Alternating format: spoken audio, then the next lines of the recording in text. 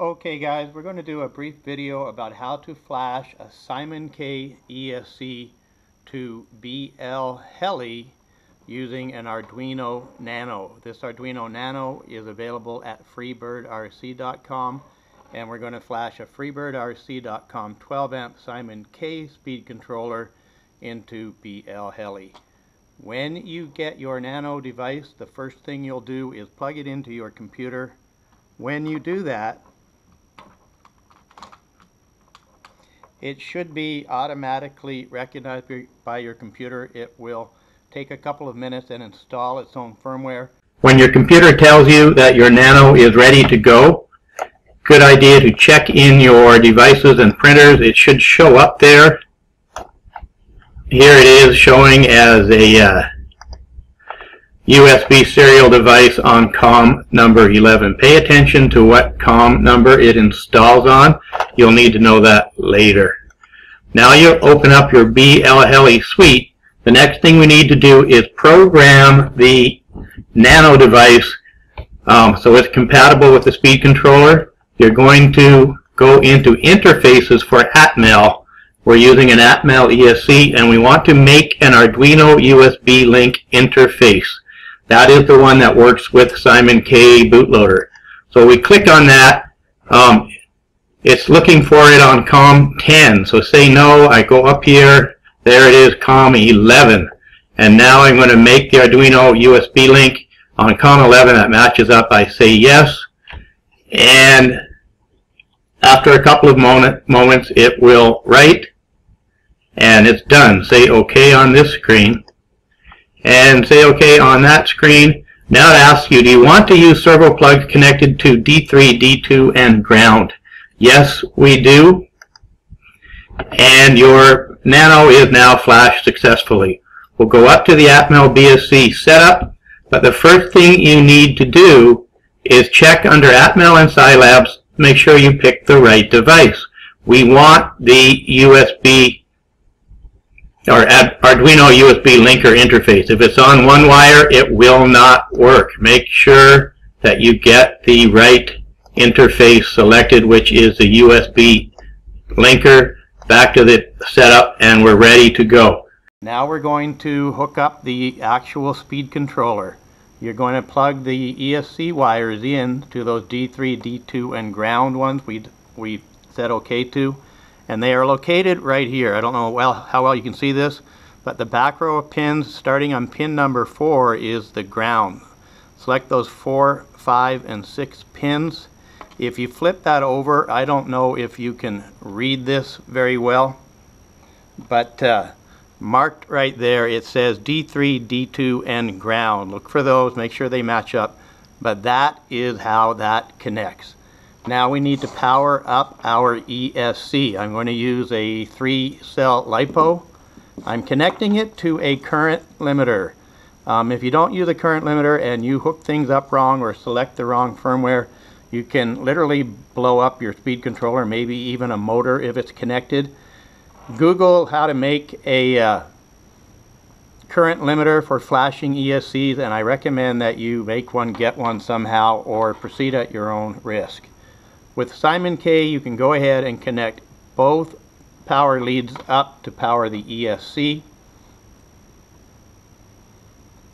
And now we're going to connect. It's looking for it on the wrong COM. Again, I need to pick number 11, and then we connect, and we're good. Now we'll say read setup. And it says it found Simon K firmware. We want to flash it to BLHeli. Yes, we do. Here's a critical step. You need to know exactly what firmware you need. This case, the freebirdrc.com 12 amp ESC flashes as a Blue Series 12 amp multi. That is the one you need to select. I select that. I say OK, and then I say yes, and it will begin to burn the firmware. It only takes a moment for that to happen. Once the firmware is on there, we'll go ahead and start settings. It failed. Don't worry. If it fails the first time, just flash it again. It happens frequently. I don't know why, but it always works the second time around.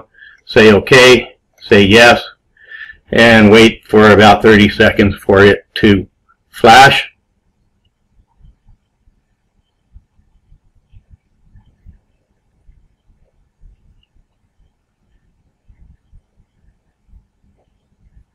And that worked. We flashed it.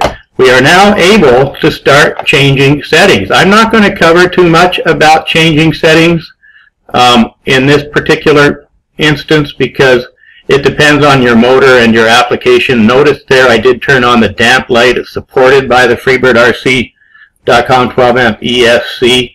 I turned DMAG off and temperature protection on. I'm going to go to medium high. These settings depend on your motor, so just research your motor in the settings. I'm also going to turn this down to 1100 just because that seems to work great. And then I write the setup and I disconnect and it's done. Now I'm going to demonstrate. At this point you should disconnect everything. I'm going to demonstrate how you can use this same tool to flash an ESC that has BLHeli with the BLHeli bootloader on it. This is a similar ESC to what we were just using. The difference is this one has got the BLHeli bootloader on it. The Nano right now will not work. It's got the wrong firmware.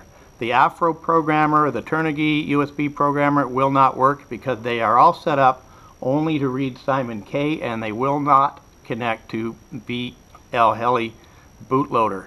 However, the Nano is nice because in a few seconds you can change it. Just go into your interfaces for Atmel and select Make Arduino One-Wire Interface. Say yes, and it quickly rewrites the firmware on your Nano board.